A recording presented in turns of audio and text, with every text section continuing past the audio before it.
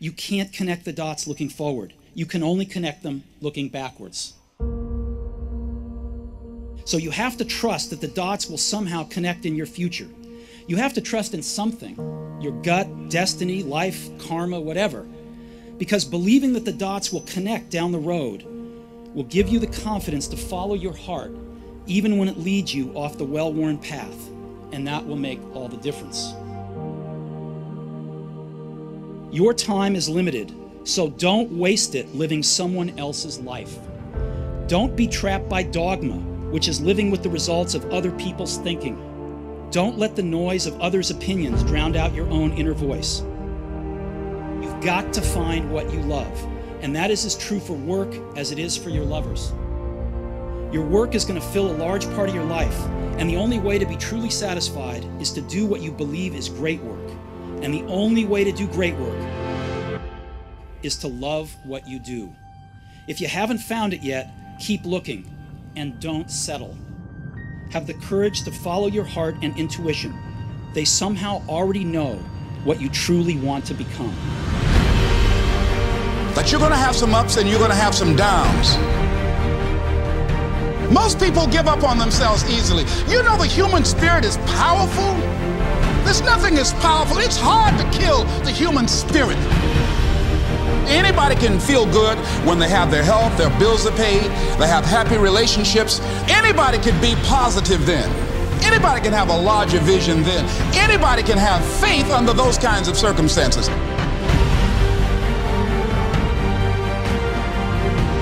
The real challenge of growth, mentally, emotionally, and spiritually, comes when you get knocked down. It takes courage to act. Part of being hungry when you've been defeated, it takes courage to start over again.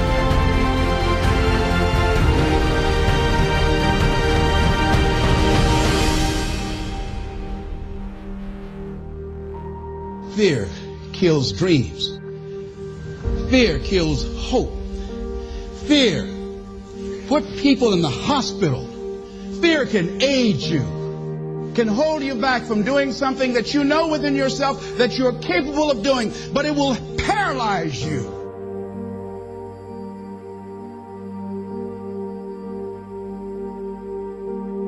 At the end of your feelings is nothing, but at the end of every principle is a promise. Behind your little feelings, it might not be absolutely nothing at the end of your little feelings, but behind every principle is a promise. And some of you in your life, the reason why you're not at your goal right now, because you just all about your feelings. You all on your feelings. You don't feel like waking up. So who does? Every day you say no to your dreams, you might be pushing your dreams back a whole 6 months, a whole year. That one single day, that one day you didn't get up could have pushed your stuff back I don't know how long. Don't allow your emotions to control you. We are emotional, but you want to begin to discipline your emotion. If you don't discipline and contain your emotions, they will use you.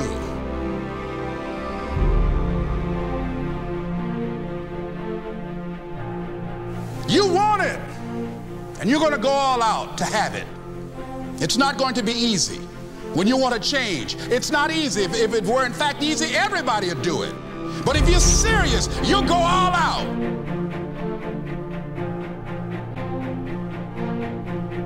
I'm in control here. I'm not going to let this get me down. I'm not going to let this destroy me. I'm coming back. And I'll be stronger and better because of it. You have got to make a declaration that this is what you stand for. You're standing up for your dreams. You're standing up for peace of mind. You're standing up for health. Take full responsibility for your life. Accept where you are and the responsibility that you're going to take yourself where you want to go.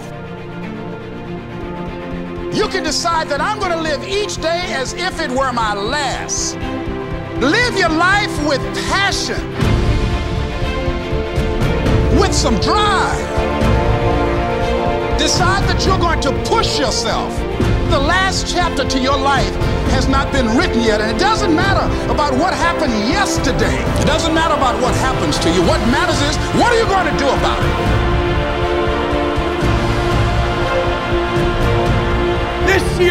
make this goal become a reality. I won't talk about it anymore. I can. I can. I can.